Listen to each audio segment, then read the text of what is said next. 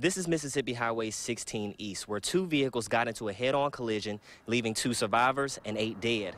According to the Kemper Sheriff's Department, the call came in at 3:15 in the morning. The driver of the van survived. He was speaking Spanish. Once we got someone on scene that can interpret what he was saying, we realized that in his van were 8 other occupants. There was one person in the box truck.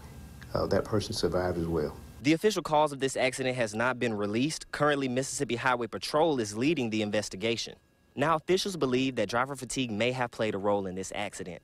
The tree line on this road has been pushed back to create a clear line of sight for drivers, and city maintenance keeps the grass cut regularly.